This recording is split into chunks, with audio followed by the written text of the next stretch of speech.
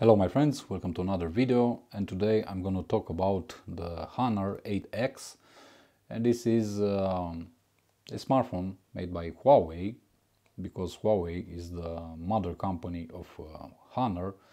Honor basically is the cheap alternative to Huawei devices.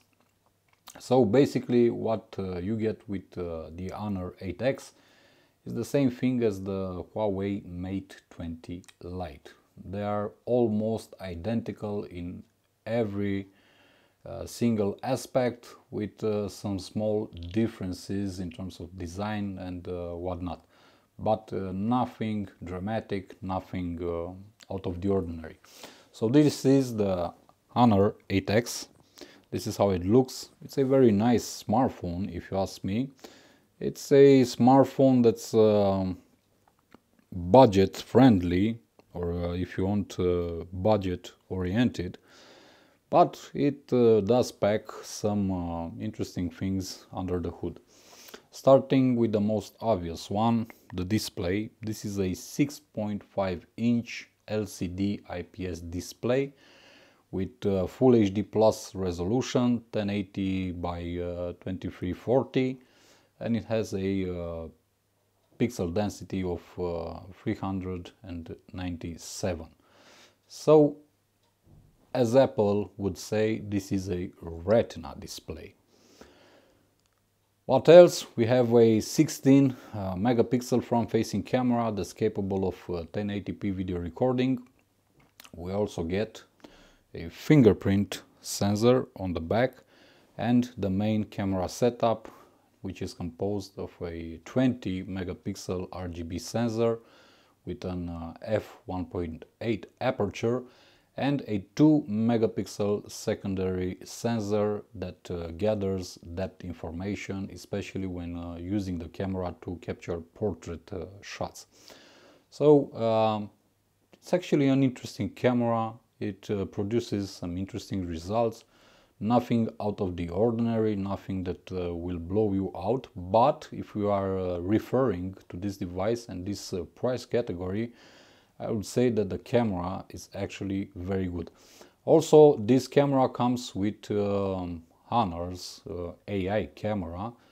Basically, the AI part in this camera setup doesn't do a lot of things. It basically adjusts the exposure, the ISO levels, and that's pretty much it. Nothing out of the ordinary, and of course totally different compared to what you can find on Huawei cameras, such as the camera on the Mate 20 Pro, for example, which is my main device, my daily driver.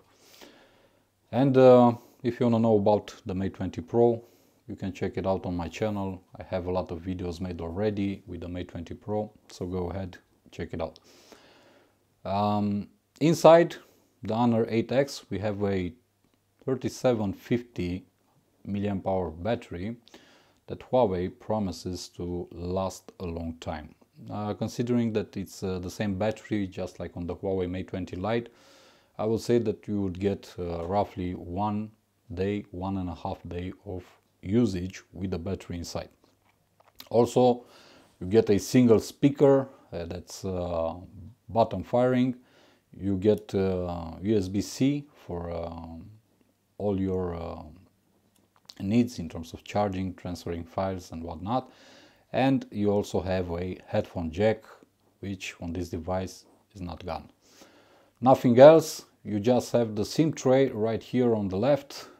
It supports 2 nano SIMs, and you can take also micro SD cards up to 400 gigabytes in size.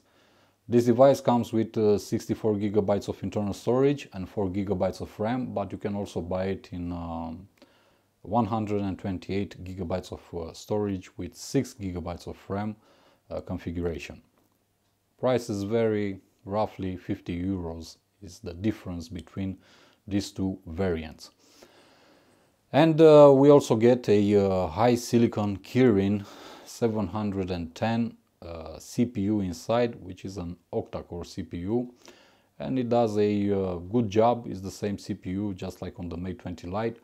So the device feels snappy enough, and I hadn't had any issues so far when using it. In terms of software, we get Android 8.1 with EMUI 8.2. So hopefully for those of you who buy this device, you're gonna get Android 9 Pie. Basically, I'm basing this suggestion on the fact that lately Huawei has started to really push firmware updates for their devices.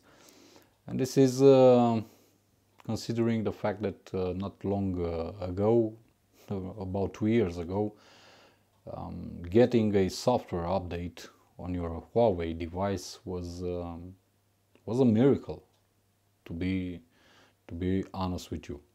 But lately, with their latest flagships, and not only their flagships, they're starting pushing and rolling out firmware updates for all their devices. So hopefully you're gonna get Android 9 Pie on this one as soon as possible.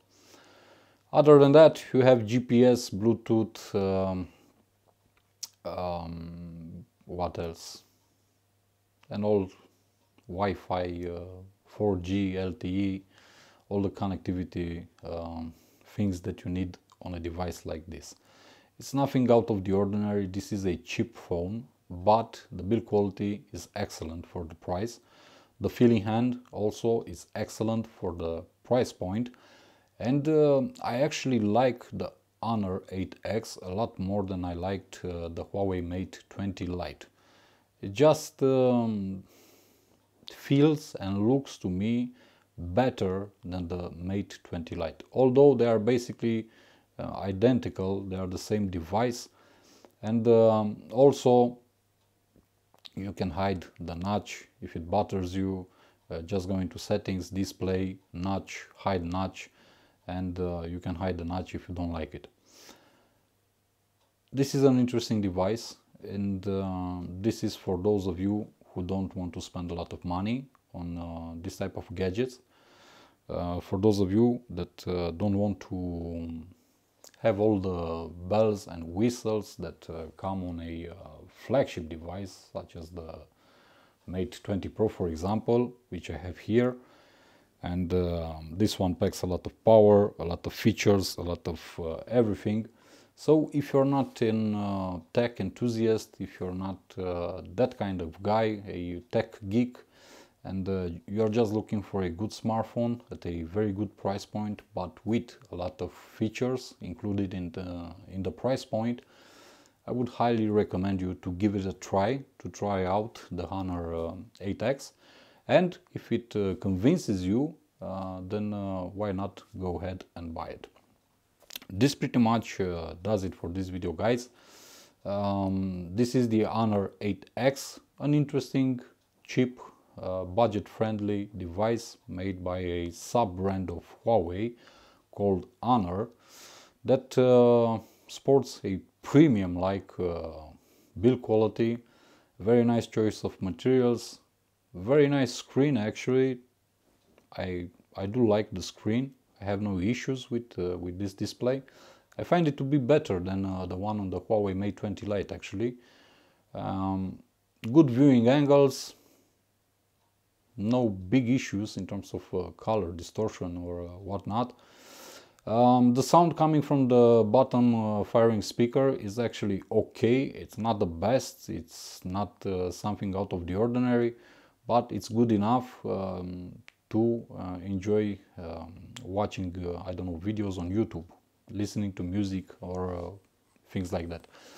The fact that you have a micro SD card and you don't get a nano memory card, which I consider it to be a big mistake from Huawei's part. It's another great thing. You get the headphone jack for those of you who, I don't know, didn't find out that there are wireless headphones on the market. A very good and reliable fingerprint scanner, and as I said, considering the price point, I truly believe that this camera setup is actually very, very good. Again, considering the price point, the price category. A very well built, fast, plenty of features inside, and what can I say? Give it a try. See you in the next video. Until then, as always, my friends, thank you for watching. Be safe, be good.